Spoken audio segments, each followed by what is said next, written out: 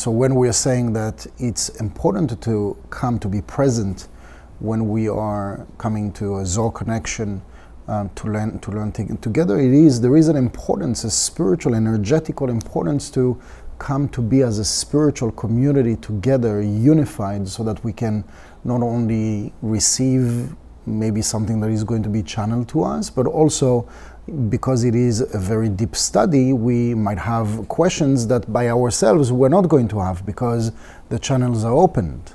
And so the power for us to receive when we are in a spiritual community, and the revealment or the revelation that could come to me could be more significant than if I was by myself. Lech means, the pure translation, the straight translation is go out for yourself. And it's sort of like a repetition, to go out, to sort of let go where you are, what you're holding on, but then for yourself. So it's almost as if for who else than for yourself.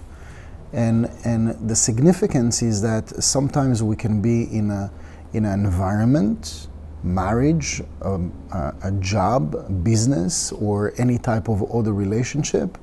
Sometimes we're not even aware that we're stuck. Sometimes we're not even aware that we are in a limiting environment or a toxic environment. Sometimes we know, but we don't find the strength to let go because of the unknown or because of fears.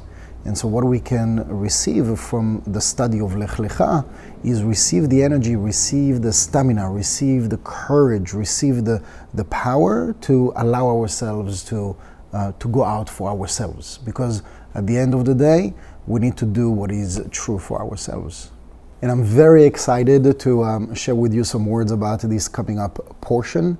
The Zohar Connection is, by the way, every Monday at 7 p.m. and everybody is welcome to join us again this coming Monday at 7 p.m. See you there.